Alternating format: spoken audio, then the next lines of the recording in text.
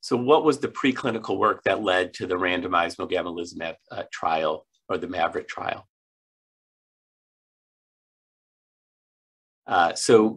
Antibodies, which are proteins that can usually bind to certain features on a cell surface, often engaging then the immune system, so immune destruction of cancer cells, have been used in oncology treatments for 25 years or so, and the research into these goes back way further.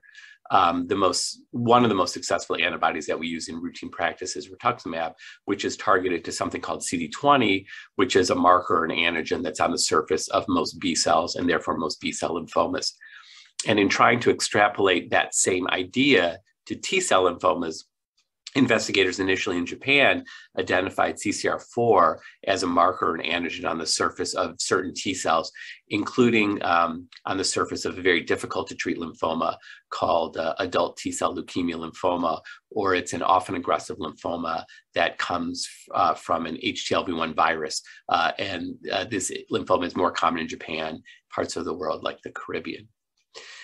So as they developed that antibody, they then looked for other lymphomas that would express CCR4 where that antibody could be a therapeutic target. And they identified mycosis fungoides or Sézary syndrome as two of the more common subtypes of cutaneous T-cell lymphoma where the cancer cells often or routinely express CCR4. So by developing the antibody actually for a similar but different disease, recognizing that the same target of the therapy was present on the cells of many patients with cutaneous T-cell lymphoma, that then led to early clinical studies looking at Mogamulizumab in cutaneous T-cell lymphoma, mycosis fungoides, and Sézary syndrome specifically. What had to happen for this trial to occur? So the MAVERICK study was a large international randomized study treating patients with cutaneous T-cell lymphoma with either Mogamulizumab, which again is an anti-CCR4 antibody, or a standard therapy. In this study, it was vorinostat, which is an oral medication that's FDA approved in the United States for cutaneous T-cell lymphoma.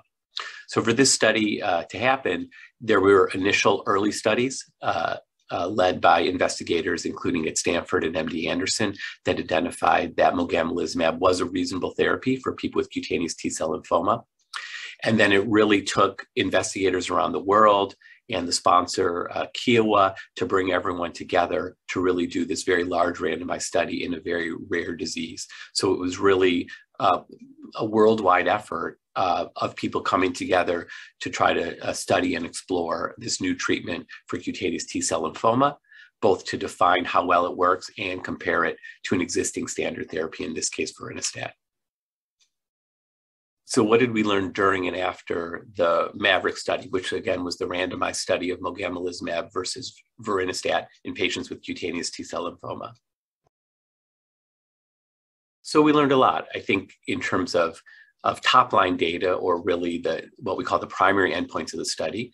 We learned that patients who got Mogamulizumab were longer progression-free, meaning their disease was controlled longer than patients who got oral vorinostat. And in that sense, it was an advance in adding to our treatment tools for patients with cutaneous T-cell lymphoma. So this is a disease where we're always looking for new effective therapies. I think we learned some other things that help us individualize treatment. For instance, we learned that patients with blood involvement or Sézary syndrome had the best responses, and some of those responses were complete, and some of those responses lasted a long time. There were responses in people with skin lesions and lymph node disease, but those responses were a little less frequent. So in addition to understanding overall the activity or the benefits of Mogamulizumab, we also learned about maybe how to better select patients or match patients to that therapy. So what's next for Mogamulizumab? Well, I think there's a number of things that are being looked at in terms of how we can extend the benefits of this therapy. Some of those are combination studies where we're looking at combining Mogamulizumab with other drugs that activate the immune system in different ways to see if we can either create deeper responses, meaning more people getting completely better, nearly completely better. And I think the other thing is trying to use some medications that also can stimulate the immune system for the body to make its own immune response against the cancer cells to see if we can have some of the remissions really last a long time or be durable. And that's a lot of the current studies that are going on with Mogamulizumab.